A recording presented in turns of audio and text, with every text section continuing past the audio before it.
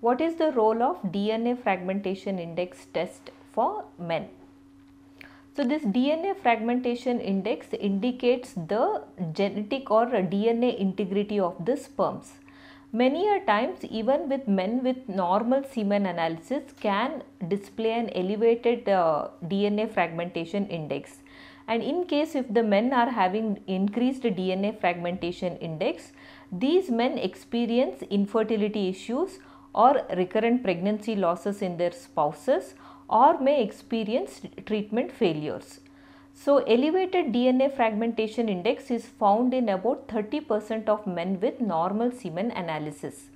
Hence it's important to test DNA fragmentation index, if not in all men, at least in men who are experiencing repeated treatment failures, recurrent pregnancy losses, men with long-standing diabetes, smoking history, men who are of advanced age of more than 40 years, and men with history of abdominal surgeries or history of trauma or torsion to testis.